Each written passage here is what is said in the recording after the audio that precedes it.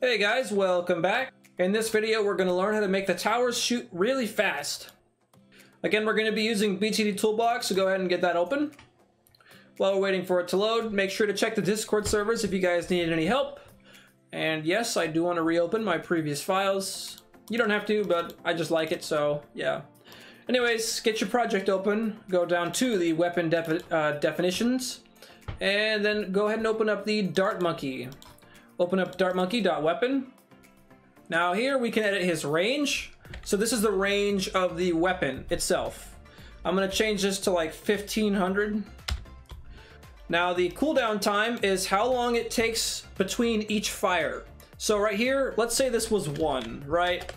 His cooldown time is 1 second. That means he's gonna throw his dart and then it's gonna take 1 second before he can throw his dart again. Now we got his fire delay.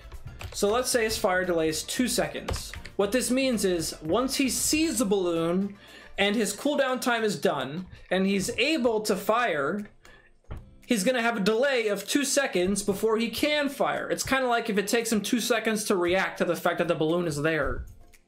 So we can change both of these to something small. I'm gonna change this to like 0.01 for his delay time.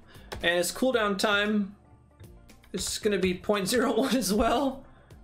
Now that's all fine and dandy, but it's still at the mercy of the weapon itself, or the projectile, I should say. Let me give you an example. So I've gone ahead and made the mod, the one that we were just working on, and I've placed my Dart Monkey down. You can see he's got this super wide range. If I start firing, it looks like he's firing pretty fast. You know, look at that, that's pretty cool.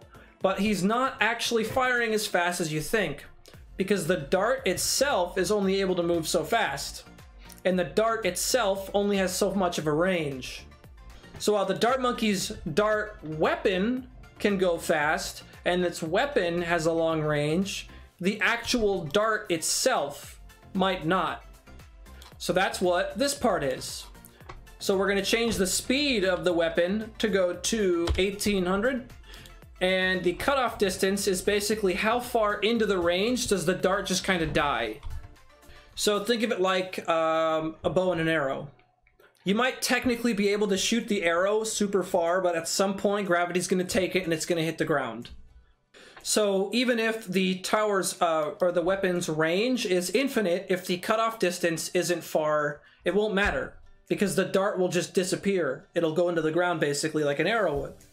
So we're going to change this to like 1500 as well. You can change this whatever you want. Now the number of persists is basically each balloon that you pop, or each layer that it pops, is going to basically count for something. The number of persists is how many of those counts this dart can take before it disappears.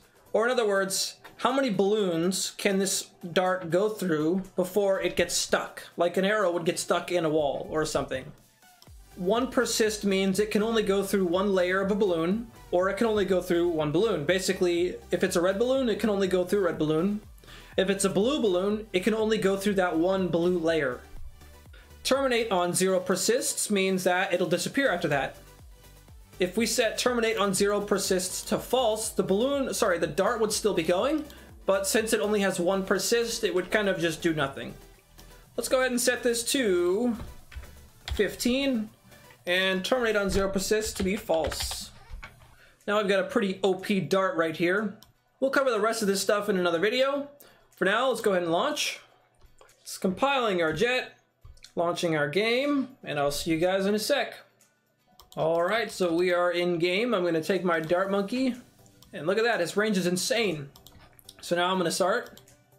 I don't know if you guys can tell the difference, but it is shooting the darts faster now than it was earlier in the video, because we increased the speed of the dart itself, not just its weapon's firing speed.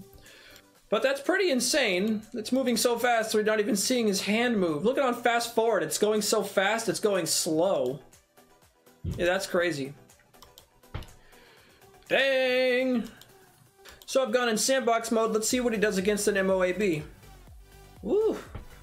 Dang! He is annihilating that thing. Let's grab another one. Let's try a BFB now. That's pretty cool. Anyways, that's the video, guys. Thanks for watching.